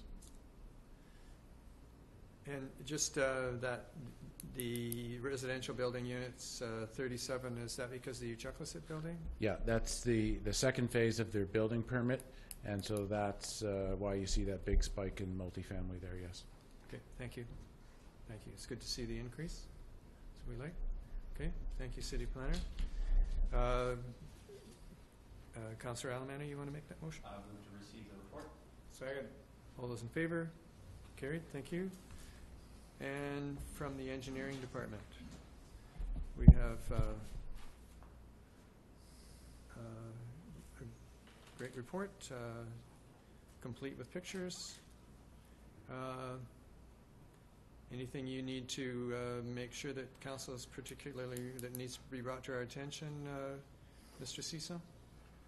Mr. Mayor, I'd like to point out the obvious that you know, two of our major projects are pushing up against the weather window that we have. We're scrambling paving right now. This is something that we're aiming to do, and I suspect we will be able to get our lifts down before it gets too wet. But it is a very, very unusual year to be paving at this time of year, and we're fortunate. The way things unfolded, we did find ourselves in this situation. So I guess I'd like to acknowledge the public's patience for the disruption on not only Argyle and Kingsway, but on 3rd Avenue. And I do foresee that this will be tidied up shortly in a manner that'll be more acceptable. Of course, there'll be parts of both projects that'll carry on in the new year, but we'll be substantially complete definitely on the Dry Creek project. Okay, thank you. And Mr. Ciso, I did go and see the pool on Dry Creek, and it's very impressive, complete with trees and everything. It's a nice addition. City Manager? Mr. Mayor, if I might be indulged, can I ask the city engineer a question? With respect to the water treatment plant at Bainbridge, Guy, when would we be able to have the grand opening ceremony to unveil that to council and any public that would like to attend? Thank you, Mr. Watson. I'm hopeful that we'll be able to do this in the early part of December. There were a couple of little items that we wanted to iron out, and I believe we're well on our way to that. We're putting a sign together as well, so I think things will be tidier and more presentable for early December, Mr. Mayor. Looking forward to it. Yes, okay. we all are. Councillor Paulson? Mr. Ciso, just very briefly, I think everybody's aware that we've gone away from commercial garbage pickup, and just your basic impression on how that transition has gone, and are our former customers being well served? And Mr. Mayor, it's done. It went surprisingly well. We have to recognize that our public works clerks were very busy with the administration of some of our customers. Our finance people also had to manage the accounts. Physically, things went well. We've worked well through this little transition. I'll get more information from our crews, but I think it was quite a smooth transition. I haven't heard any negative feedback. I've had no feedback from commercial customers directly to me. I'm just wondering if something ever came to you. So. Councillor Sauvé, you had a question? Just one question. This major project we got going on 3rd Avenue, and you know, all the zigzags and all that. Do we have anybody that monitors that site during the weekend or when they're not on site? The issue I'm trying to get at is there was major potholes that were there, but they were left for a couple of days, which personally cost me a couple of shocks on my vehicle, so it was pretty bad to the thing I was going to fill them myself. But is there a project manager that's there that actually checks out these job sites before they leave to make sure it's... Yeah. Mr. Mayor, we do, and in fact, I got to give our Public Works guys credit, because it was at the very end of the day last Friday that we did a sweep by there and could see that the rain was punching out these crossings quicker than the general contractor would have even anticipated. So it was our forces that tidied up those crossings at the end of the day on Friday, which put them in a state that it did carry them through the weekend. We did have the contractor back the next day.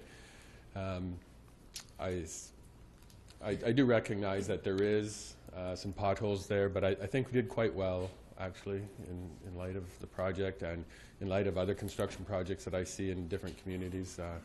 But I do want to stress the appreciation of the public's patience for those speed bumps, so to speak. Tell that to my truck. Thank you. And it's a... Councillor Alberni. Slow it down. It's a speed limit. I thought maybe I got a question earlier today. You already know, engineer, that there was some concern about discoloration in the water over the weekend from the rains. Maybe if you could repeat your as best as you could the information around Bainbridge Lake and that stuff. Certainly. Mr. Mayor, I think we all recognize we have two water supply sources. The China Creek is a flowing creek, and Bainbridge Lake is an impounded lake, and they do provide the water for our drinking water system. And they're different in that the lake has a catchment area there where the water slows down. So there is a different character in that water. And the way I describe it is organics. So, and that can add to discoloration, but it really is a minor particular element in the water quality parameters that we deal with. And I think it is in different shades that we will see the Bainbridge Lake water in our bathtubs, for instance. And during the winter, I think we all recognize perhaps there's a slight odor to that. It really is nearly imperceptible. But that goes to speak to the quality of both sources. They really are quality sources, and they do meet our drinking water parameters most certainly. But it is interesting how people do observe that, and we're really proud to be able to explain the nuances between the two. Okay, thank you. Thank Councillor Washington. Thank you, Mr. Mayor. I was asked to ask Mr. Cison, the excavation in front of the Smitty's restaurant in Lower Third, was that part of the Dry Creek plan, or was that something you discovered unexpectedly? Which particular? Just right in front of Smitty's there, where it was all dug up and... Certainly. Yeah. Yeah, that is linked to our Dry Creek Flood Protection Project. It is an extension of the sewer system on each side of the Dry Creek Flood Protection Program. So it is a good piece of infrastructure that was replaced, needed to be replaced, and was replaced well. Okay. Perfect. I think we need to really acknowledge that the businesses in that part of Third Avenue, well, they knew it was coming, have still gone through a lot of sort of financial challenges during the course of this project, and really thank them for their understanding and their willingness to just hang in there until we got it completed. It's unavoidable, but still we really need to acknowledge those businesses there and what they've gone through over the last number of months. So. Kingsway and Harbor Key as well, yeah, and they're continuing to do that. But we know it's all for the improvement of the long-term benefit of everybody in the community. So, yes, thank you. Okay, thank you. Thank you, City Manager. So, Councillor McClellan, are you prepared to make that motion? Yes, Mr. Mayor, I move that Council City of Port Alberni accept the report from the city engineer. All those in favor? Carried. Thank you.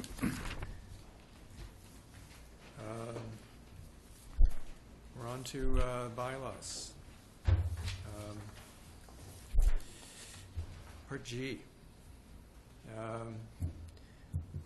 From the Advisory Planning Commission, there are quite a number of motions that are going to be made, Council, related to these bylaws. That's part of the process that we need to go through, related to Bird Street, Cherry Creek Road, primarily.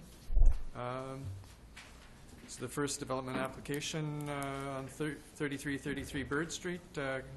Councillor Allen, are you prepared to make those motions one at a time? For the City of Port Alberni, proceed with a map amendment to the official community plan, Schedule A, land use map to change the designation of Lot G, District Lot 48, Alberni District, Plan VIP 68122, located at 3333 Bird Street, from Parks and Open Space and Future Residential to Parks and Open Space and Residential. I'll second that, Mr. Mayor. Discussion? All those in favor? Carried. That Council for the City of Port Alberni proceed with a map amendment to the Schedule A zoning bylaw map to rezone Lot G, District Lot 48, Alberni District Plan VIP 68122, located at 3333 Bird Street, from FD Future Development to P2 Parks and Recreation and RR1 Rural Residential. I'll second that, Mr. Mayor. All those in favor? Carried. That as part of the development process, the applicant be required to complete a preliminary layout approval letter for a proposed subdivision from the City of Port Alberni's approving officer, and that as part of the subdivision process, the drainage ditch be piped and leveled. I'll second that, Mr. Mayor. All those in favor? Carried, thank you. And then on the development application for 4905 Cherry Creek Road. I'm going to take a drink of water first. You've got lots. And we have 4 minutes to do it in, so keep going.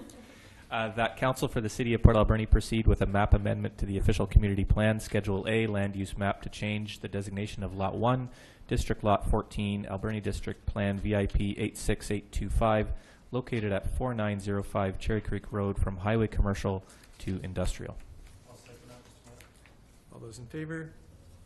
Carried. That Council for the City of Port Alberni proceed with a map amendment to the official community plan, Schedule B, development permit areas map to change the designation of Lot 1, District Lot 14, Alberni District Plan VIP 86825, located at 4905 Cherry Creek Road, from development permit area number 2, highway commercial, to development permit area number 3, industrial. I'll second that, Mr. Mayor. All those in favor? Carried. And that Council for the City of Port Alberni proceed with a map amendment to the Schedule A zoning bylaw map to rezone Lot 1, District Lot 14, Alberni District Plan VIP 86825, located at 4905 Cherry Creek Road, from C4 highway commercial to M1 light industrial. I'll second that, Mr. Mayor. All those in favor? Carried.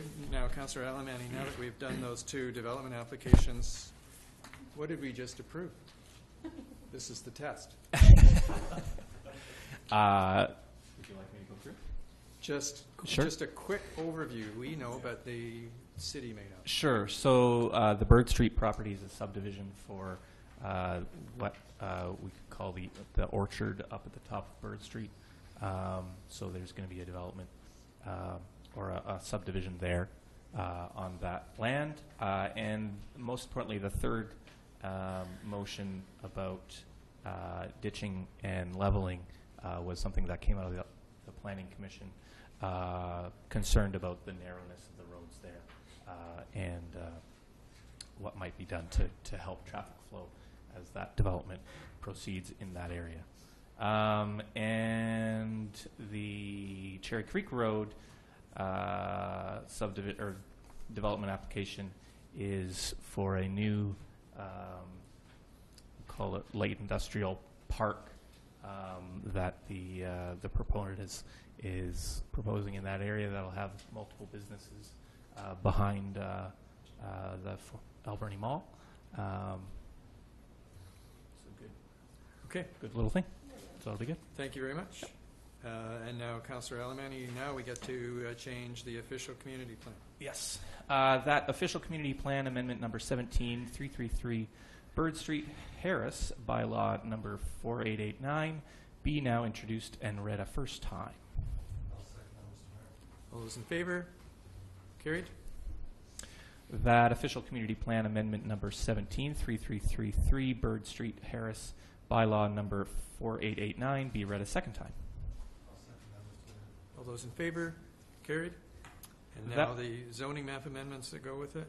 That zoning map amendment number 93333, Bird Street, Harris, bylaw number 4890, be now introduced and read a first time. All those in favor? Carried.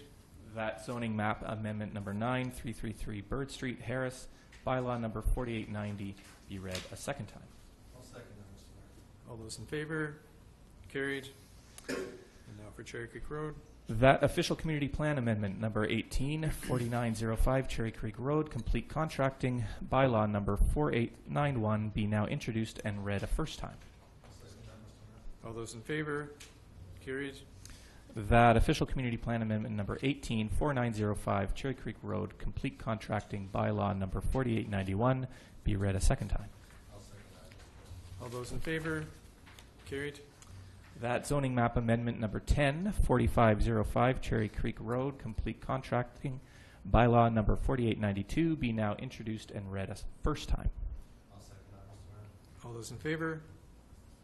Carried. That zoning map amendment number 104505, Cherry Creek Road, complete contracting, bylaw number 4892, be read a second time. All those in favor? Carried. And then we're setting a public hearing for 4 bylaws which are required in order to go to a public hearing. That official community plan amendment number 17333, Bird Street, Harris, bylaw number 4889, zoning map amendment number 9333, Bird Street, Harris, bylaw number 4890, official community plan amendment number 184905, Cherry Creek Road, complete contracting, bylaw number 4891, and zoning map number amendment number 104505, Cherry Creek Road, complete contracting, bylaw number 4892, be advanced to a public hearing on Monday, November 23rd, 2015 at 6 p.m. in the City Hall Council chambers. All those in favor? Carried.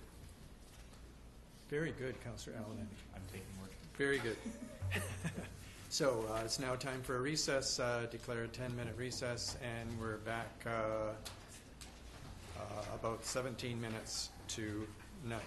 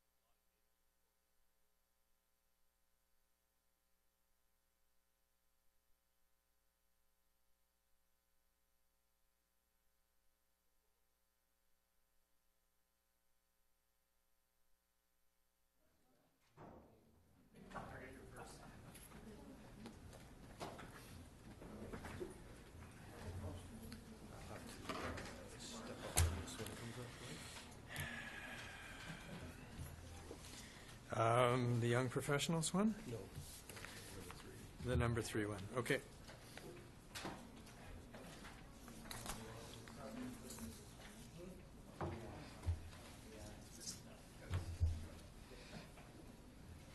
All right. Welcome back, Council. Recess always clears the chamber. Under correspondence for action, the first item is from the young professionals of the Alberni Valley. We have a letter dated October 30th of this year requesting council's assistance in transporting, storing, and installing bike racks made of industrial parts and housed at Catalyst Paper. So, Councillor Minions, would you like to make that motion? That the letter dated October 30th, 2015 be received, and Council for the City of Port Alberni direct staff to assist the young professionals of Alberni Valley in the transition, storage, and eventual installation of bike racks in Port Alberni with locations to be determined in consultation with the city and cycling community. Is there a seconder? Any discussion? All those in favor? Carried. And from the Alberni Valley Chamber of Commerce, we have a letter dated October 30th of this year requesting council support in the proposal from the Alberni Valley Chamber of Commerce to host an industrial triathlon in 2017. And Councillor Minions, would you like to make that motion? That the letter dated October 30th, 2015 from the Alberni Valley Chamber of Commerce requesting council's support on the proposal to host an industrial triathlon in 2017 be received, and Council for the City of Port Alberni support the concept in principle and await further details of the event. I'll second that, Mr. Mayor. Any discussion? Councillor McClellan? Yeah, it sounds like a good thing, Mr. Mayor, and if we're waiting for more details, I think that's probably the best way. Otherwise, we would have asked if we could have the manager, Chamber of Commerce, come and explain it to us, whether mills are running against mills or whatever here, but industrial triathlon sounds pretty hard for no guys, so see what happens. I'll be particularly interested when we find out who the sponsor or sponsors are, because There that'll you be go. an important piece. That's the most important part. It looks, did you have a question or you're No, prepared to vote on I this? was going to until, Okay. I think we'll just wait until we Okay. get more information. Any further discussion, Council? All those in favor? Carried. And from Port Alberni Junior Hockey Society, Councillor Paulson is declaring a conflict. We have a request from the Port Alberni Junior Hockey Society for the city's commitment to complete their office expansion project. We have a motion there. Councillor Sobey, are you prepared to make that motion? Yes, Mr. Mayor, that email dated October 30th, 2015, requesting the city commitment to complete the Port Alberni Junior Hockey Society's office expansion project be received and referred to staff to identify the scope and cost of outstanding work prior to the decision. Second, Mr. Mayor. Is there any discussion, Councillor McClellan? Mr. Mayor, we do have one of the proponents still in the audience, and I was wondering if maybe he could explain a bit better exactly what they're looking for here. My understanding is they're not looking for any money, so I'm wondering what the costs are, but I may be misunderstanding. So if we could just find that out before we put staff to a lot of work. Okay, Mr. Cole? Thanks very much. And this time be succinct. Project from my presentation earlier, and there's a budget that you have. You might want to take a look at. For anybody who doesn't remember, that was the blimp, the little blip office on the side of the building. I don't know if you can scan through. That's what it looked like last year at this time during our lottery draw. This is it as of today, and when you look at it from the street, if we have another view, if you go back to the street and look at it, it really complements the building. It ties it all in together, the entrance and everything else. Now, there are two things. Back in December last year, we asked in the project outline with community forest funds, we asked that the city consider closing in the last little bit of their existing roof line. And you might have one more picture of that. Keep coming. One more. There. That section there, that's the only part that'll still be exposed when you get out of your vehicle at the handicap parking or at the Bulldog's office and to get into the main entranceway. And we're wondering if the city would consider doing something to enclose that that roof area there, so it's a complete closed walkway to the entrance of the facility. I think it was sort of committed in a letter that I have a copy of here a year ago in December, and I hope that the city will consider doing that. Number two, I think there's a budget there.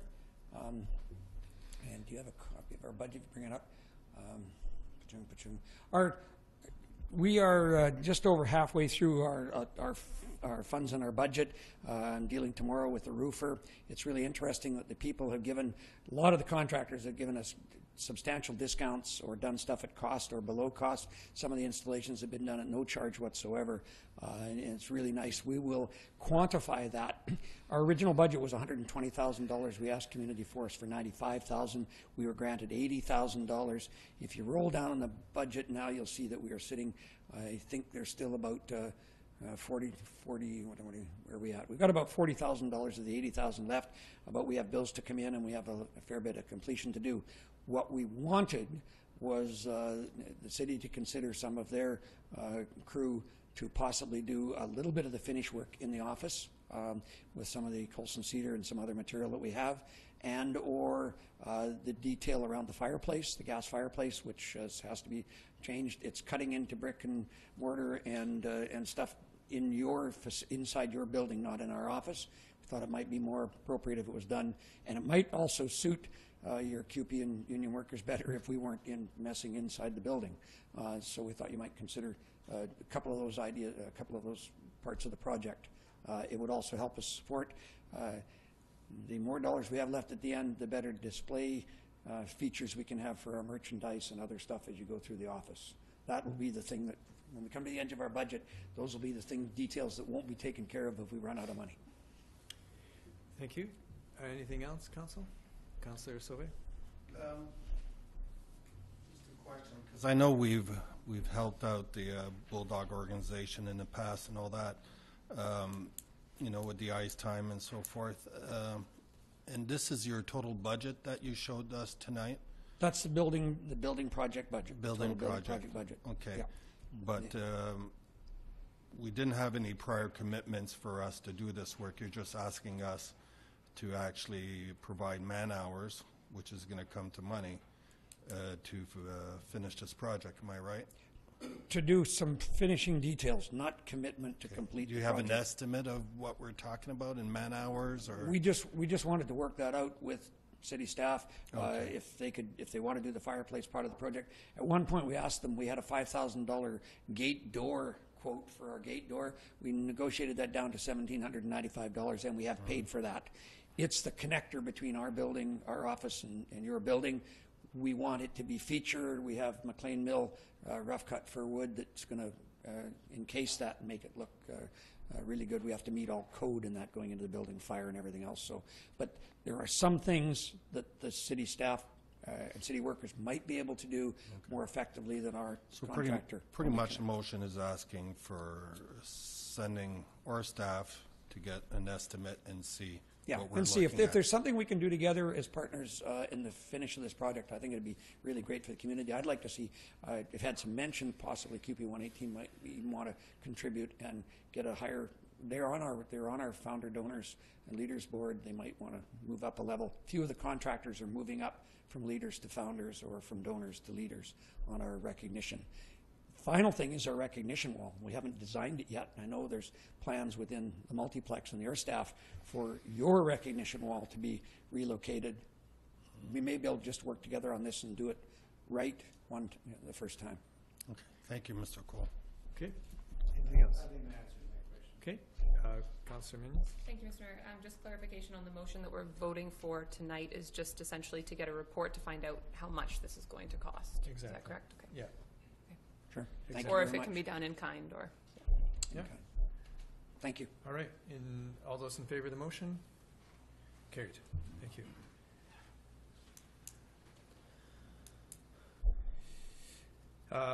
We're on to Part I, proclamations. The Minister of Children and Family Development. We have an email dated the end of October requesting that the month of November be proclaimed as Adoption Awareness Month.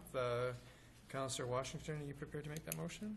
Thank you, Mr. Mayor. The email dated October 30, 2015, from the Minister of Children and Family Development requesting November 2015 be proclaimed as Adoption Awareness Month in Port Alberni be received, and this month proclaimed as requested. Seconder? Discussion? All those in favor? Carried. And then, City Clerk, we have some correspondence for information. Could you please give us the overview on that? A few items. A letter from the Minister of Transportation and Infrastructure advising of an important initiative the provincial government has undertaken to support transit services in BC. The BC Professional Firefighters Association responds to a document regarding of provision of emergency medical services provided by the City of Delta Fire Department. BC Salmon Farmers Association has sent 2 publications regarding salmon aquaculture in British Columbia. And the Ministry of Finance, Gaming Policy and Enforcement advises of the $128,120 payment to the city representing casino revenue for the period July 1st to September 30th. And the Director of Finance has provided a cover report detailing where those funds are allocated. Thank you. Item 1 to 4 be moved, received. Okay, all those in favor? Carried. Thank you. And I do have a report from in camera. The October 26th in camera council passed a resolution approving the transfer of Teresa Kingston to the position of Director of Community Services. This new position is to encompass the duties of the vacant position of Director of Parks, Recreation and Heritage, and will also include the community development function. Teresa will begin officially in this role on November 15th. A news release announcing this change was issued on October 29th.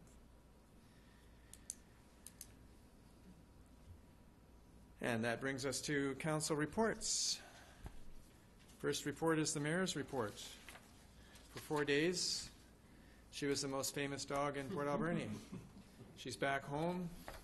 I made sure before I came to council meeting tonight that I shut her up safely in her house. And whenever we leave the property for any extended period of time, she gets shut up safely in her house. And the other day when we were away over to the other side, I'd shut her up safely in her house, and I received a phone call saying, "Mr. Rattan, Bella's been seen in Southport." Phew, wasn't her, but anyway. Went to the Vancouver Island Economic Alliance Summit in Nanaimo. Great contacts. It was good to get a perspective on our current economic issues for the island and how they apply to the city of Port Alberni.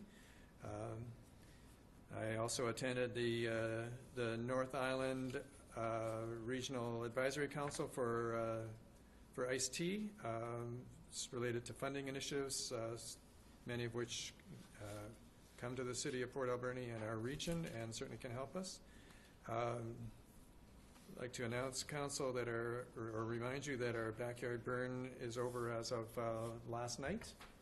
So if you happen to have something dry in the backyard and it's the approved size, you may set it on fire as of today. I attended the flag raising here at City Hall for the Legion for Remembrance Day, and that was last week, and we have our ceremony on Wednesday. Also went to the open house at the Nanaimo Airport, and it was not only to explain the expansion at the airport and some proposals, but it also is to talk about expanded service, which is a direct flight from Nanaimo to Edmonton. And I had an interview with a John Paul II student about alcohol use in the city. It was a very interesting project for a grade 7 student. On the weekend, I attended the Pacific Salmon Foundation dinner and auction, and happy to say I bid on and was the successful bidder for a 4-hour sockeye guided trip. Mr. Cole? No, it's one of his competitors, probably. But he was there. I had to pay for that one. I didn't win any of the other things, but it was a great meal nonetheless. Thanks to Smitty's. And Council, just to remind you that there is a special announcement of significant economic importance that will be announced at the airport tomorrow morning at 10 a.m. So if you're interested in attending, I urge you to go. And that's my report, and I move that it be received. Second, Mr. Mayor. All those in favor? Carried. Thank you. And from the ACRD, since Councillor McClellan wasn't able to be there, we met with local representatives from our medical community to discuss medical issues, particularly retirements and staffing issues. I also want to report to Council that there was a letter of support to the Ministry of Transport and Highways, and also to the head office for I guess it's budget, because there was a concern Coombs Country Candy couldn't get by on the dedicated old highway there, and it worked. Those vehicles, U-Haul vehicles, are off the road, so I'm sure they're satisfied. The ACRD purchased a truck for their building inspection, and also the regional district passed a motion of concern for the rapidly escalating costs to taxpayers of the Vancouver Island Regional Library over the next 4 years. And that mirrored the motion that we passed as a city. And that's my report from the regional district. I move that that one be received. Second, Mr. Mayor. All those in favor? Carried. Now we're on to councillors' reports. Let's start with you, Councillor McClellan. Thank you, Mr. Mayor. I'll be very short. Most of my time since the last council meeting was spent in Singapore and Taiwan, and had a real enjoyable holiday. Came back last week and got over jet lag a few days later, and hoping to attend the news release tomorrow, as well as the remembrance service at ADSS. So I have to figure out how to juggle that. And remember, November the 11th is only 2 days away, and the service is at Glenwood Center. Please be there.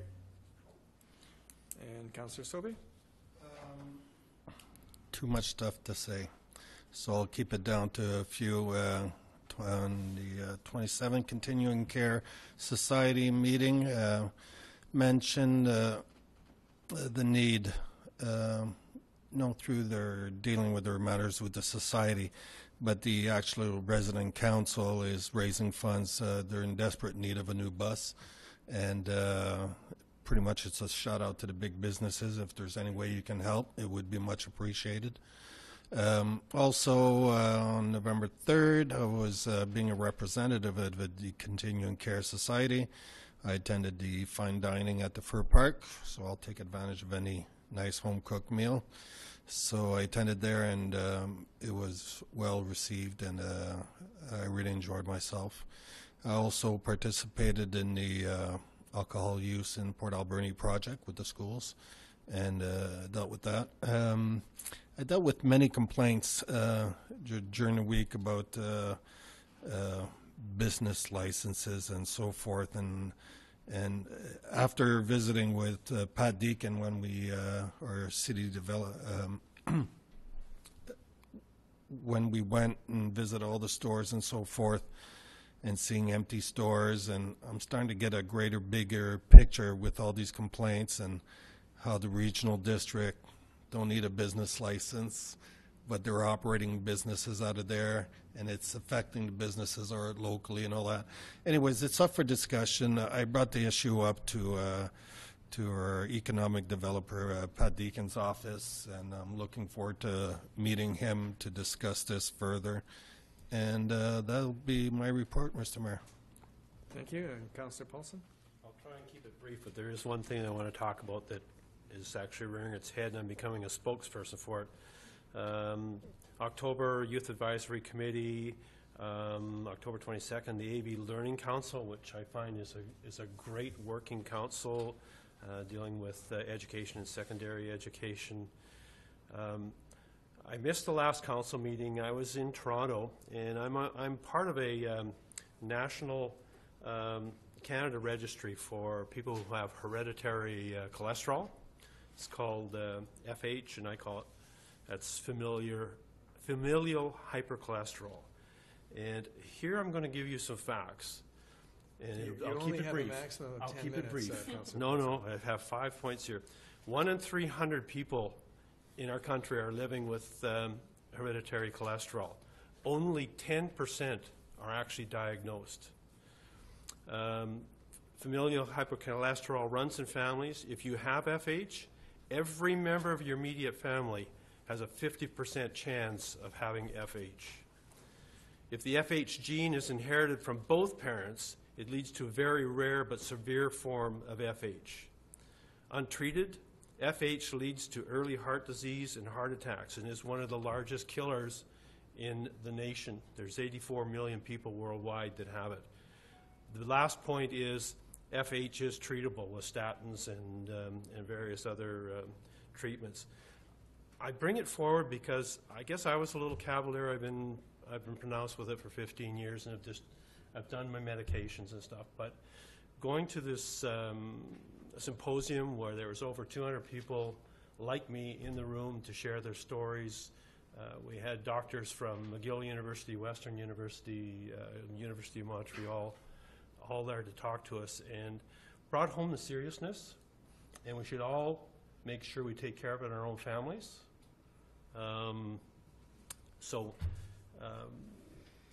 Anyway, that was my experience, and it was well worthwhile going. I'm sorry that I missed a council meeting. I apologize to people who voted for me that I was away. On Saturday, I went to the reopening of the Port Hotel, and they have a sushi bar. They're redoing the bar. They're redoing the rooms. A new family to town, new owners. They are so excited. The food was unbelievable. Highly recommended. And last but not least, this coming Saturday, the Association for Community Living has the Guns N' Roses Hockey Challenge and fundraiser. And I encourage anybody to come out, and they have 50-50s, they have raffles, they have prizes, and they have me as a referee, and I am bribable. I take money. And that's my report. Okay, thank you. Councillor Minions. Thank you, Mr. Mayor. Nothing significant to report from any of my committees this week, but I will just let everybody know that the Air Quality Committee, or Air Quality Council, is putting on a Burn It Smart workshop. It's Saturday, November 21st from 2 to 4 at the Fire Hall, and they're going to talk about burning techniques just to make sure that we are all burning as well as possible. Councillor McLennan. There's going to be a wood stacking competition, moisture testing, and just a lot of great information because it is a problem in our valley, especially this time of year. So the more we can do, the better, and there will be prizes, so please attend. All right, I'll be there. Councillor Alberni. Thank you, Mr. Mayor. Just a few things. I guess I was at the Solid Waste Management Committee meeting, which thankfully I've already gotten talked about, so I don't have to talk about that again. The Advisory Planning Commission meeting, again, we went through all the bylaws, so we know what was going on there. Had a great meeting with the young student about alcohol in the city. It's going around to all of the councillors and mayor and all sorts of people around the community, so that was very cool. And then had a Food Security and Climate Change Committee meeting on Thursday, talking about some recommendations that we'll bring to council for the next meeting around bike lanes and all sorts of good things.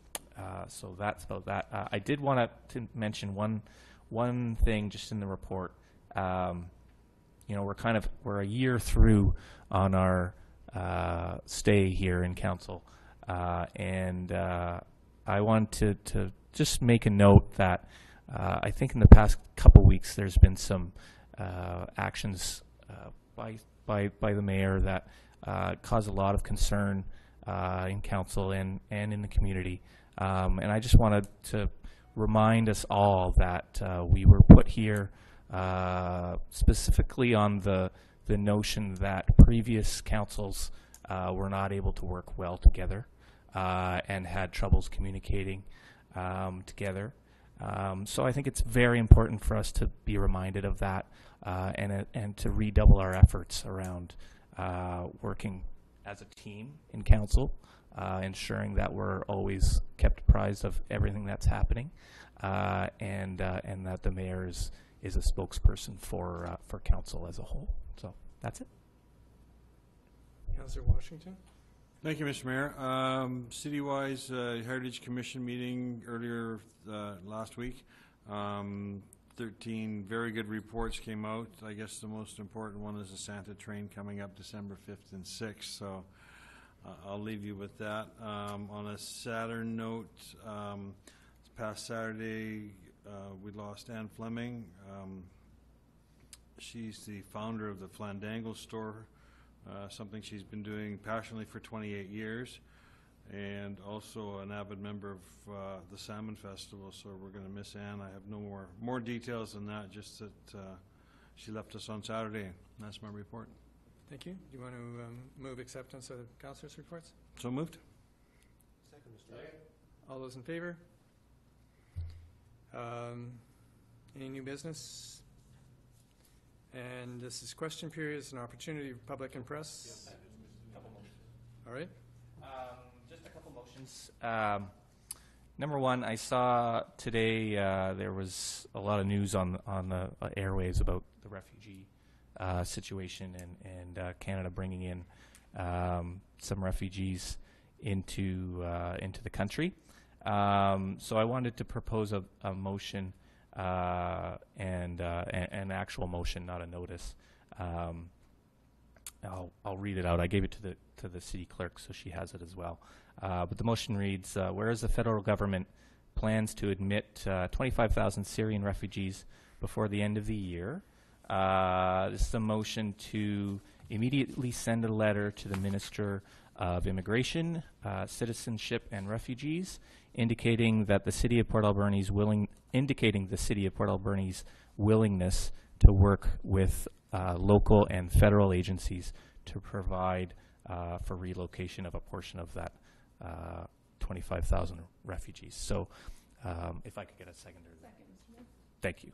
Just to speak a little bit about it, it's just I know there was a lot of concern in the government about meeting their commitment in the next 8 weeks, which is a very short amount of time. So I just like to put it out there as the community with a heart, that we could potentially help in any way that we could to bring those refugees to Canada. So that's just what the motion is about. Okay, that's one. What's your other? Well, we should vote on it first, I guess. And then. Well, it's just a notice of motion, right? No, it's a motion. Okay, I'm sorry. Yeah. And Councillor Minion seconded it. Is there any discussion? I have a question. Is this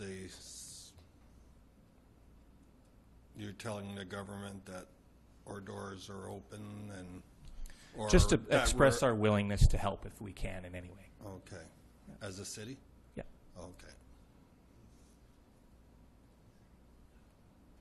I wouldn't normally ask for the motion immediately, but because of the 8-week time frame, if you were to wait another 2 weeks, I understand that then it's just for then it's very difficult. Through the refugee program, there's making a commitment with the federal government in taking refugees, which I think is a beautiful thing. There's a certain financial commitment. So I'm just wondering if you're aware of that. And yeah. Okay. Yeah, it's only a willingness. It's not a commitment. So. Okay. Thank you. And as long as you understand it's, we can't expect our staff to be doing all sorts of major things that, they have other commitments in terms of their time and so on. So, at this point, it's just a letter. Yeah. Okay. Any other discussion on the motion? All those in favor? Opposed? Carried. Next item. The other one, again, is just a letter, and this could be a notice of motion. And it's just a letter to the federal government urging them, as we already heard from many councillors in the previous discussion, urging them to consider and move forward on their plans for legalization of marijuana. So just to urge them to do so quickly. Okay, thank you. Anything else? That's it. All right, then we're into question period. It's an opportunity for the public and the press to ask questions to the mayor and council. Any questions? Neil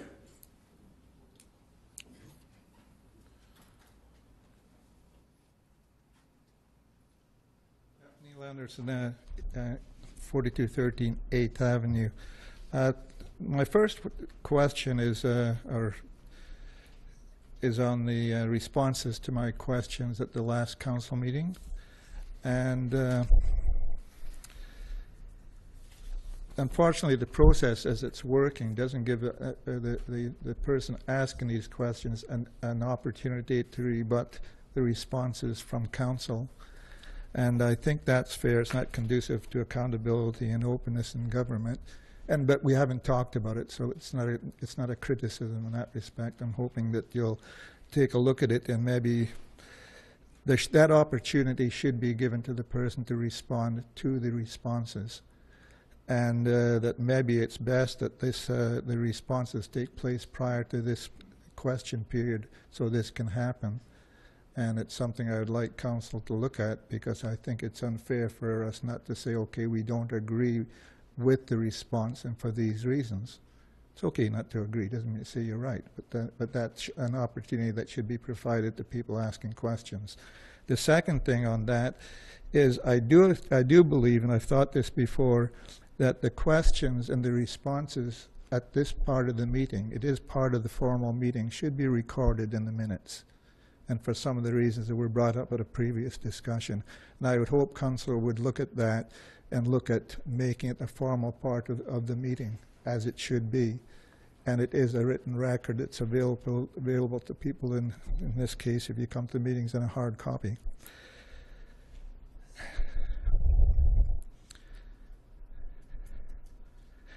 And the other thing that I would like to see, and I'm saying myself, I can only speak for myself, so when I say I can't speak for the rest of the public, is I think we don't have a formal employee evaluation program. There was a recommendation in the 2011 report. I think it's a very positive thing for this to happen. It was mentioned that the manager will do this as necessary, and that echoes concerns to me that it's only done in a disciplinary manner. I may be wrong, but that's what it sounds to me. If someone isn't performing properly, then you do an evaluation. An evaluation program is not meant to be disciplinary, and any arbitrator in this province will support what I'm saying. It's meant to be a positive thing. It's supposed to put across to employees how well they're performing, and talk about areas where they may be able to do better. So helping people improve their work performance prior to maybe getting into trouble. So it should be a very positive thing, and I think it's something that we should be doing. Maybe not many places do it on an annual basis. I think that's not necessary here, but certainly I think it should be done in a 2-year, 3-year process over time. Not to have it done at all, I don't think is conducive to good management. So I'd like the council to, I'm asking if you would consider these recommendations I'm making on those two issues. Okay. Since it has to be a question, I have to, would you? Okay. And little confused over the dispensary of the marijuana thing there. And I'm looking at it not whether you agree or disagree. I'm looking at it because what I'm hearing, what I heard at the meeting, maybe I misunderstood, and please tell me if I did. I heard council say they all agree that it's illegal. Interrupt me if I'm off track here. I heard you say that it was something that should be controlled by the government and the RCMP. Then I heard you pass a motion to look at guidelines and regulating these places And that left me even more confusing than it was when I started. But it's, and the other comment that was made was, we can't do anything about it.